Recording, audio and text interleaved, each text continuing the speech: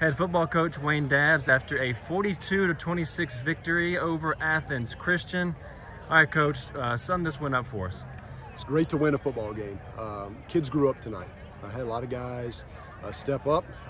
We knew coming in, not having Andrew full strength, somebody was going to have to step up. It's like God knew. Colton Mustard hadn't been with us the last couple of weeks with a shoulder injury. He came in, did just a phenomenal job. We stayed the course. Sincere was back this week, so we got him some touches early, got him going. We didn't play great up front, but they're a good football team. So a lot of the things that we struggled with was because they were doing a really good job. So hats off, Athens Christian. But we'll take the victory. Special teams did a phenomenal job. Defense got a couple of turnovers there, so we're fortunate to get the victory, but guys played well tonight.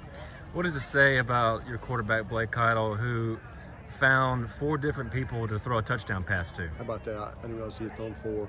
Blake is, I've been with him since he was a little guy, and I ride him pretty hard, and he's a tough kid, tough mentally. There's not a lot of things that you can throw at him that he's going to get rattled. He just responds well. He makes a mistake, he usually just bounces right back. Great leader for our football team. The mistakes he made as soon as he came back, he knew what they were.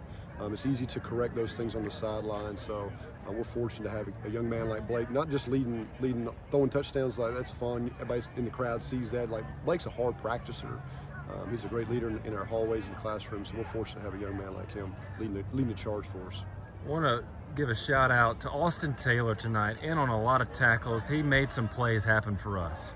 Austin is our quarterback on defense. He gets our kids lined up. We saw it last year, as a sophomore. We knew that we had him coming back, but he hasn't missed a beat. He's physical. He knows our system, kind of like Blake knows our offense. Austin knows our defense. He knows where people are supposed to get lined up. He makes tackles. He makes plays. He's on a lot of our special teams. Like, he's just a go-getter. We're fortunate to have a young man like Austin also.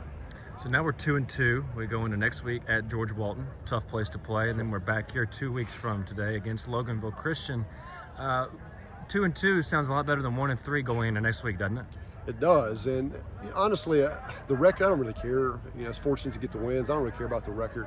We need to be peaking when we're playing in the region play. Like, our goal is to be as good as this team can be and carrying that through our region play. So that's why we're sitting some guys, we're moving some parts around. Sometimes it looks, a little unorthodox, but the bottom line is we're just trying to create some depth, trying to get some guys that are comfortable playing around each other.